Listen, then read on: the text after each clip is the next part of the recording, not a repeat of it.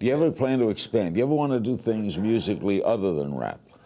That's what I do now. Like, that's the thing. I really want to sing, but my tone of voice is too deep to do what I want. So now I'm just listening to like Isaac Hayes and Barry White and things like that just to see how they use their voice. But I hate rapping only because it puts you in this in this box. And like I was scared for this interview because me being a rapper, I was scared of the type of questions that you would probably ask me, not even on purpose, just, you know, because I'm a rapper and things, and then people look at you different. Oh, he's a rap artist. No, but that just said take much talent. You just said you don't want to rap anymore. I don't. I just want to compose. So you got famous rapping. Yeah.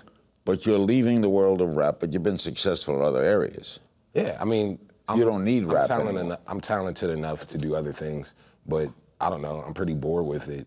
It's not interesting, and I don't want to be like in the future. I want to do films. I want people mention my name. I'm next to Wes Anderson or Quentin Tarantino. I don't want my name to be mentioned next to other rappers. I got it. At all.